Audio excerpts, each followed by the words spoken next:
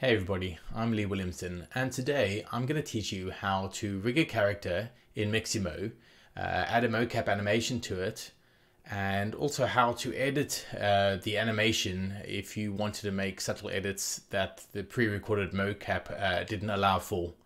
I was recently working on a client job where I had to animate a character and blend it in with some vector animations in After Effects. And I was up against the wall. I only had 5 days to do this 2.5 minute animation. So let me show you what I did. So I have to animate a sneaky thief with a duffel bag running into a car to break into it. So let me just choose a character animation that would suit that. Sneaking, perfect. Now I just need to widen up the stance so that this shows the perfect silhouette. And just choose in place because I'm going to animate this in After Effects. So all I really need is the walk cycle.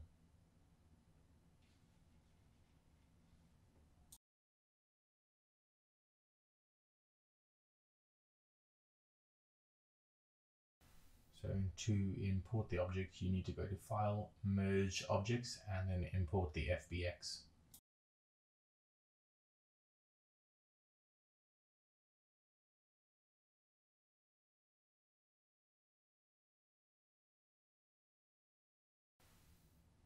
I won't be needing the texture tags, so I will delete them all.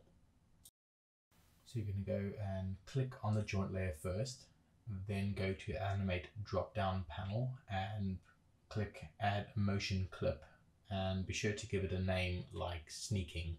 Change your layout to Animate and go to Motion Mode. So you got Keyframe Mode and then the F-Curve Manager and then Motion Mode. Click on the layer on the timeline and you'll see on the right hand side an attributes panel will pop up. This is where you'll have a couple of extra options. For me right now, I just want to loop the animation a lot more, so I'll put it on 100. On the second tab of the attributes manager, there will be a tab called hierarchy. Over here, you can actually deactivate some of the parts that you want to edit. So for me, I want to edit one of the character's arms so that I can have his arm over his shoulder to be holding a bag. So I'll just choose everything from the shoulder down to the elbow, down to the hands and fingers, and I'll turn those off in the checkboxes.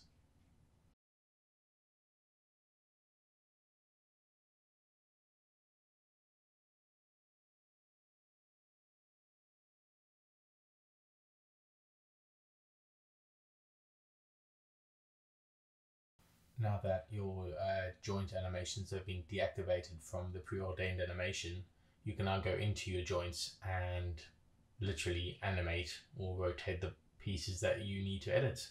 Just be sure to go to the coordinate system and change it to world view.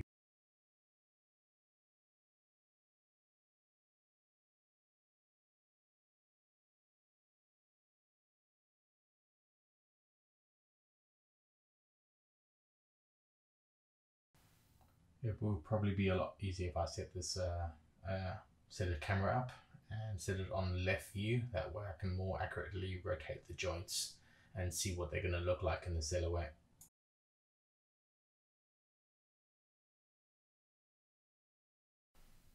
I don't need to be too accurate with this. As long as the hand's hiding behind the shoulder, it's going to be in the silhouette anyway, so I won't really need to be worried about folding the fingers, just really pulling the hand back. Next, I'm just going to quickly model a duffel bag over the character's shoulder. I can do this by using a perimeter square, breaking it apart, putting it into a subdivision surface, and then using the extrude tool, that's MT on the keyboard, to shape the duffel bag.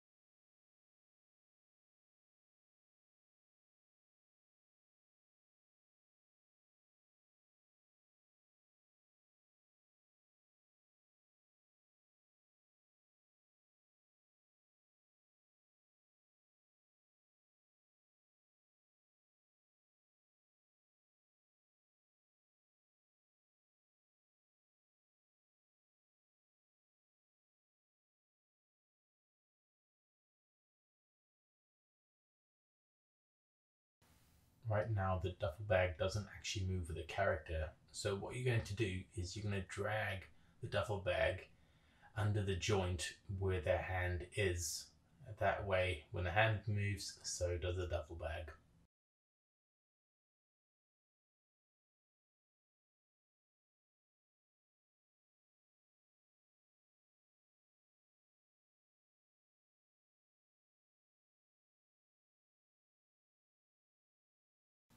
The great thing is that even if you're not happy with where the duffel bag is, even though it's parented on the joint, you can still move it around until it is in a place that's pleasing to you.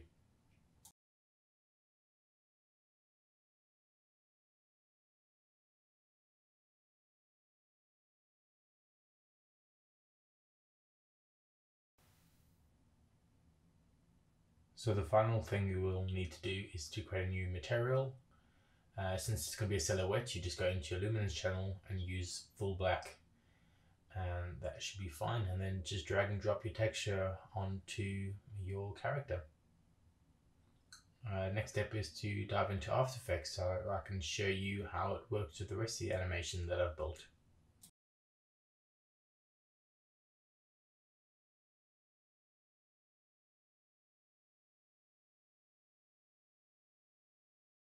So here's the final product in After Effects. It blends incredibly well with vectors, as you can see, and saved me plenty of time. Right, I hope you guys enjoy that. If you want to know more, please head over into Cineversity and look up a guy called Steve Teeple.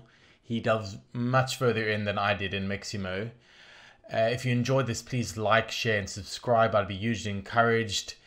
I am more than happy to spotlight whenever I'm able to solve little problems that might make my workflow so much easier, and I'm hoping it could take that weight off your back too. So, catch you next time.